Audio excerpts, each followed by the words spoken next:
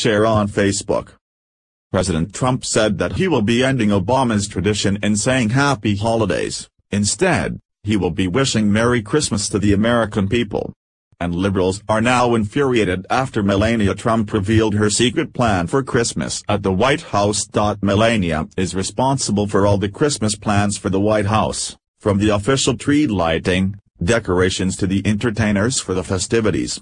And she has chosen a theme to honor Jacqueline Kennedy tradition. Former First Lady Michelle Obama's last Christmas theme in the White House was the gift of the holidays, that she described as reflects on not only the joy of giving and receiving, but also the true gifts of life, such as service, friends and family, education, and good health. The Obama family broke the tradition of having a nativity scene, and in 2015 former President Obama banned the nativity scene from all federal property. And now, First Lady Melania Trump surprised the social media with one simple Twitter post that has the liberal correctness snowflakes freaking out. This year's at White House Christmas booklet is in printing. Excited to receive the beautiful tree Monday. #Christmas traditions, she wrote.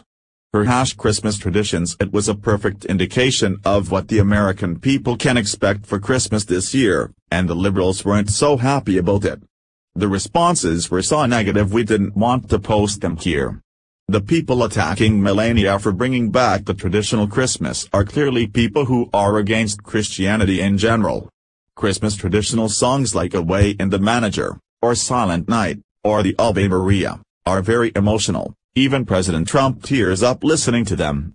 Besides the #Christmas traditions, we also know that a woman in North Dakota is filled with joy after receiving a letter from Melania Trump. Despite it being the most famous house in all of the United States, Watertown's, South Dakota, Candace Schumacher should feel right at home in the White House over the Thanksgiving weekend. Schumacher has been selected to decorate the White House for Christmas this year, making her first ever trip to Washington, D.C. one that she won't soon forget, reported the Aberdeen News. There was no application or anything.